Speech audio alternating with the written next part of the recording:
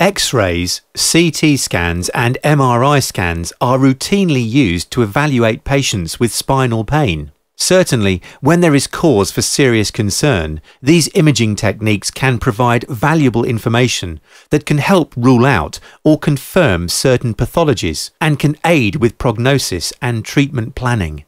However, for many back or neck problems, such as mechanical back pain, where there are no signs of a serious problem, such as cancer or severe nerve damage, there is usually much, and in some cases more information that can be gained from a good and thorough case history and physical examination.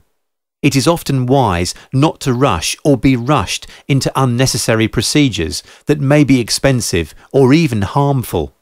This is particularly true in the case of X-rays. X-rays rely on radiation to create an image. Too much radiation can be harmful. 3 X-rays give you radiation equal to the natural background radiation received in 1 year. Therefore, even 1 X-ray is too many unless there is a good reason for having one. X-rays also have their limitations. They only show the bones of the spine and the spaces where the discs and nerves exist. They do not show the actual discs, nerves, ligaments, muscles, or any other soft tissues of the spine. Within the NHS, GPs and consultants can be guilty of unnecessarily and hastily requesting X-rays, instead of a more expensive but more relevant investigation. Their actions are often driven by waiting lists and budgets, since X-rays are usually cheaper and available more readily than other imaging techniques. Patients are often not allowed much input into the decision-making process, or not given all the information about radiation risks or other options that may be available. CT scans use a series of X-rays that build up very precise three-dimensional images. The radiation involved is very high, about the equivalent of 300 X-rays. CT scans are only used for serious problems, where precise images of an injured area are essential prior to surgery.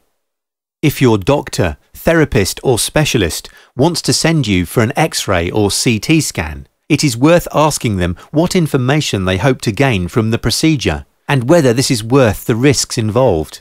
You might also want to ask about other options, such as alternative, less risky scans that will reveal the same information, even if this means you have to pay for them yourself.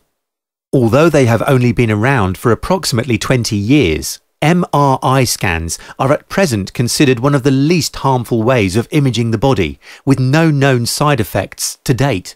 MRI scans are able to show all the tissues of the spine, including the nerves, discs and muscles. MRI scans can even show up areas of swelling and inflammation, for example, inflamed spinal ligaments resulting from arthritides, or in cases of trauma such as whiplash. However, this finding is not easily discernible on a standard MRI unless a special fat suppression sequence known as STIR or T2 FAT-SAT is used. It is worth noting that most MRI centres do not use STIR or T2 FAT-SAT unless the referring clinician specifically requests this on the referral form. At the National Back Pain Helpline, we work closely with and can advise on centres offering affordable MRI scans, from £200 per area. We also offer a second opinion service whereby you can send in previous MRI scans or X-rays that will be reported on by our own expert musculoskeletal radiologist. You will also receive suggestions for further imaging where necessary. Please see our website for details: www.nationalbackpainhelpline.co.uk.